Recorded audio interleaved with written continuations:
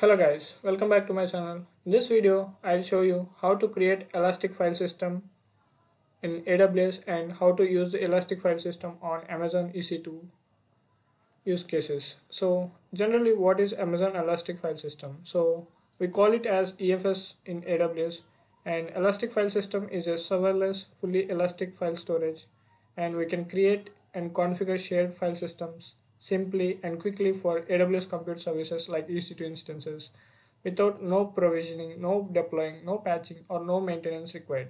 So we can eliminate capacity planning with fully elastic storage and performance with this EFS. So we can pay only for the storage you use and reduce cost up to some percent of by automatically moving infrequently accessed files.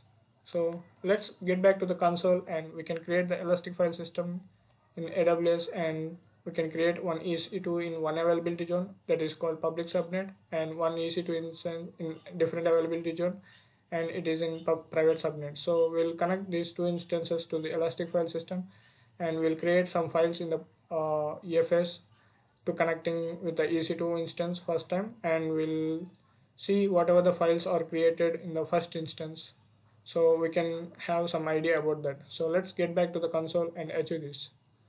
So first of all, go to Amazon EFS. So this is EFS console. So go to file systems and create your file system. So I'll name it as EFS demo file system, and I have my own VPC, default VPC, and I'll go with the standard redundant across multiple availability zones. So if you want to specify only single availability zone, you need to mention whatever the availability zone you want, and I will go for standard. So you can customize also. Post creation of file system also you can customize, and I'll go for create. So if you see here, my file system has been creating, so it will take some time to create. So to, to reduce the time, I will create two EC2 instances. So launch one EC2 instance. So first is EFS1. I'll go for the t2.micro and the key pair is test key pair. And I'll choose for public subnet 1A availability zone. For one instance, I'll enable public IP and select existing group. I have my own security group. It is allowed for all, and GP3 for customization, cost optimization for root volumes, and that's it. Launch EC2 instance, and let me launch one more EC2 instance for EFS2 in availability, different availability zone. So this is a test key pair, the same key pair, and I'll go for private subnet 1B and enable public IP should be disabled. So I don't want any public IP, and select existing security group, launch switcher, and GP3. That's it. Launch instance. So let me go back to the EFS. So if you see here, view my file system, it has been created. So you can customize also this. Let me check the network. So it has been created with EMI interface ID something something. So edit the settings. I don't want enable automatic backups, so I don't want to give this option. So I recommend you to off this option. So you want to transition into 1A. So like suppose if you have created EFS in redundant zone and different availability zones. Suppose your manager asks you to create in transition to 1A, so you want to move into one availability zone after the creation. So you can access this console into transitioning to one availability zone or infrequent access, or whatever you have standard infrequent access to standard, or you can standard to standard infrequent access you can transition. So I'll keep it as none, so I don't want any. So throughput mode is bursting and enhanced, so you have two options here, you can choose any other. So save changes, and let me go to the network settings and click on manage. So if you see here, my security groups are attached, and I'll go for the security group.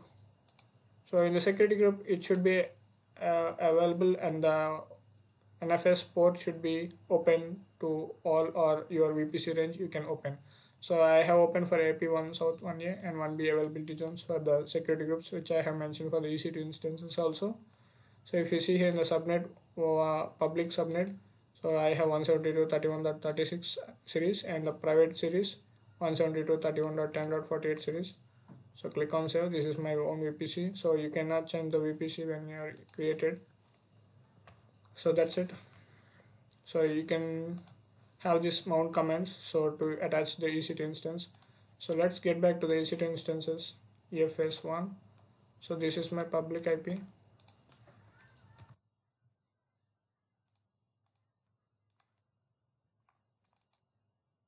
Let me log into my EC2 instance.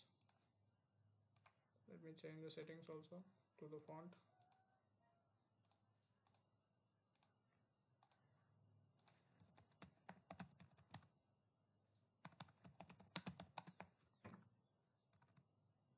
So if you see here, sorry. So if you see here, I have file system as root XFS file system and 8.0 GB of size, and it is used of 1.6 GB, and I have available of 6.5 GB, and you can see here is 20% and it is mounted on slash. So you cannot see any NFS drives or any some other drives allocated or mounted into this file system. So let me mount my EFS file system to here. So before that I need to create one drive or folder to mount the EFS drive. So I'll create slash EFS in root. So ls, so there is no folders here in my present working directory, so I am in the slash root. So I have created in the slash EFS. So if you go to cd slash and ls, so you can find this slash EFS here. So this is where I have created a folder. So let me go back to the EFS console and copy this command. So this is the EFS command. So I have slash EFS. So I have created a EFS folder under slash. So default it will be showing as EFS to where should be mounted. So I have given slash EFS. So whenever you hit enter,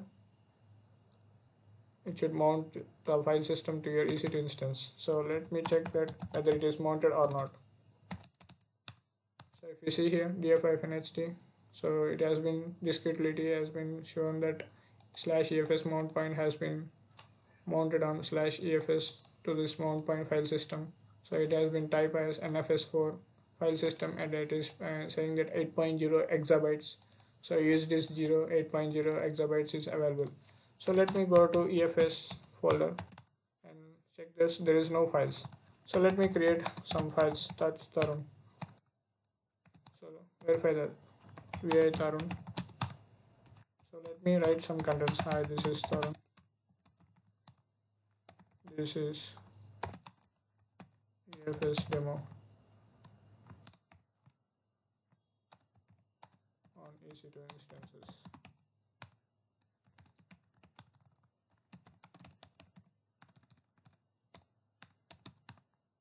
So if you see here the cat file vi Tarun, so you can see the my file.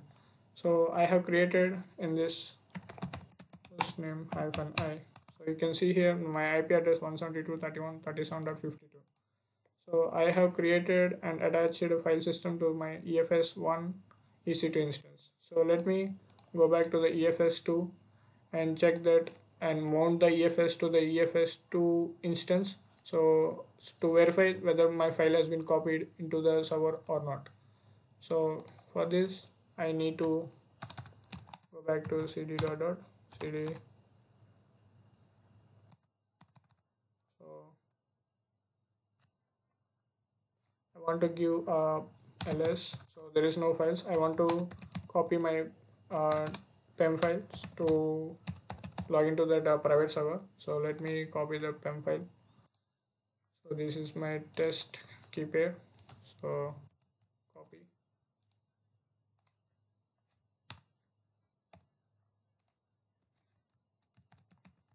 I have copied my PEM file to here.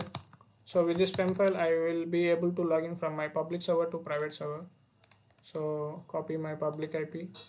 So if you don't have any commands, you can go to hit connect and change the permission of the file here, test.pm. Sorry, I have given the test pm.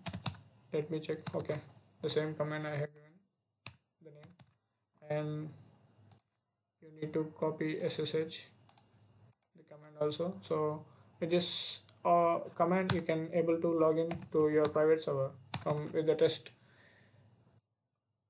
file. So it is a key based authentication. This is a one of the authentication you can log into your server from different server. So let me check df-ht. So if you see here, this is my 37.52 is my public IP server, and this is my 1.230 is a private server IP. So if you see here in the console, so this EFS2 instance is 1.230 server IP. So let me mount that EFS drive to here and check that whether the file is copied to the EFS2 instance or not. So before that I want to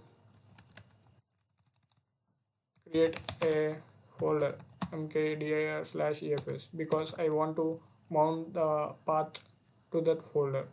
So mkdir/efs, it has been created, and copy this command. So give /efs. So it has been mounted. So if you verify this, dff-nht file system has been mounted to EFS/EFS, and the file system type is NFS4. So go to cd/efs.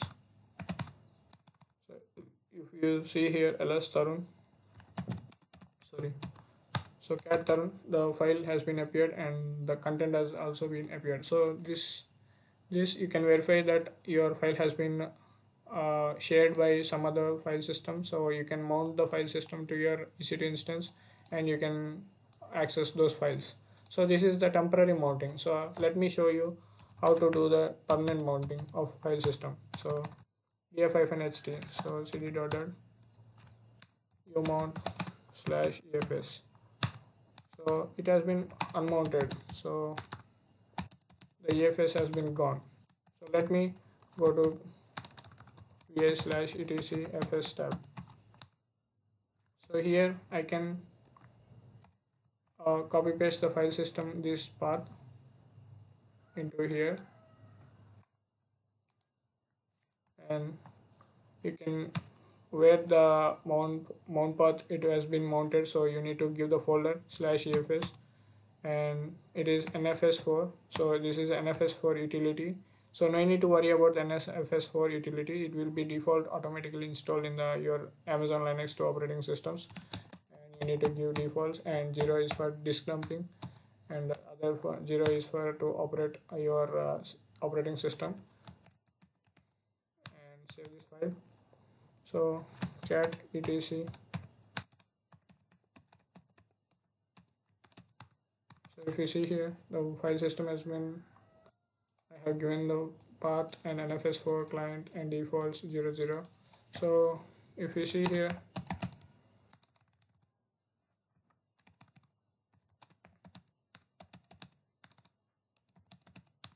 whenever I hit df-ht discretely, so it has been not mounted. So whenever I had mount -a, it will be shown as it has been mounted permanent. So before that mount -a, it is not showing the EFS tag. So I have given the entry in the FS tab. So with this FS tab entry, if you hit mount -a, it will mount whatever the entries in the FS tab.